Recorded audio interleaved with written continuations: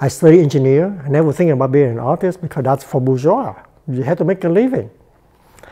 And I finished school. I graduate and find a job, not well paying, but it's a construction company. I get to do estimate the cost of a project. I was freaking bored. I cannot stay awake. And I suffered for like 6 months. In daytime, I work for Wilder Construction Company. Wilder is a famous Memphis family. They had connection, I think, lieutenant governor or something. But anyway, this man kind enough to give me a job, even though I can hardly speak, even after 4 years of college. I don't have skill with language. Okay, I always blame on my visual talent, but poor excuse. But anyway, this guy kind enough to give me a job, and I cannot do it because I'm so sleepy. It's just against my nature. At night, I went to Memphis State to study art because I love art. I always take like an art class, even as Christian brother. Okay, this is how I think myself as an artist. That one of my art teachers, I just take an art class, like a design 101 or something. She gave me a beautiful note. It said, Long, I don't know if you're a better engineer or a better artist. For me, like, that make my day. So, when I work as an engineer, at night I study drawing at Memphis State. Love it, love it. And then, the next year or so, I decided to study art full time. I quit my job, went to UT, University of Tennessee in Knoxville, studied fine art. Half a year, 1 year later, my brother went to California first. He already sponsored my 2 brothers here, but that year he sponsored my dad and 2 more siblings from a refugee camp in Thailand.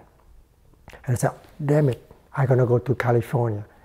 That's how I moved to California and enrolled at San Jose State.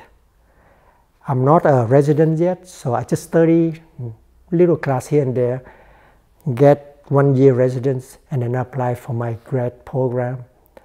And then that's how I get my Master of Fine Art in painting and printmaking from San Jose State. So basically, these are the later paintings.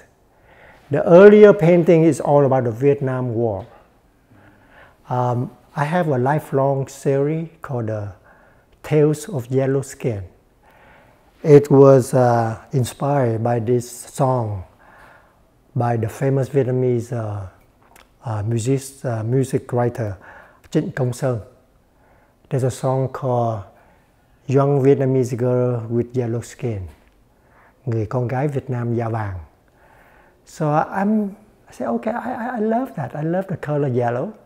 You can make yellow is so rich. You can make it gold, cadmium yellow, or you can make it very earthy kind of yellow. So, and I'm very lazy in nature, so I said, okay, I'm gonna make me a lifelong series. That way I don't have to name each painting. I just call it Tale of Yellow Skin number 1, and I go on until I die. So this is probably number 40 something.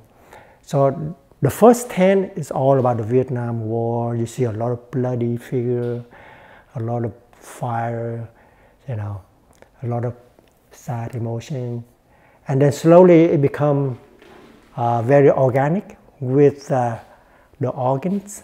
So you have the hand, the heart, you know, different kind of organ, body part that string together. And then the organ now become more abstract. So you cannot make out what it is. You see these little flower things, little thing with tentacle. It could be coral, it could be rock, it could be bonsai. I love everything, all the form from nature, so I copy them. And so it's kind of circular. And there's another one that have a lot of circular theme. Things just flowing around on the sea of yellow. And so right now I have about maybe 50-something paintings. I hope one day we can show it all together. That'd be awesome, right?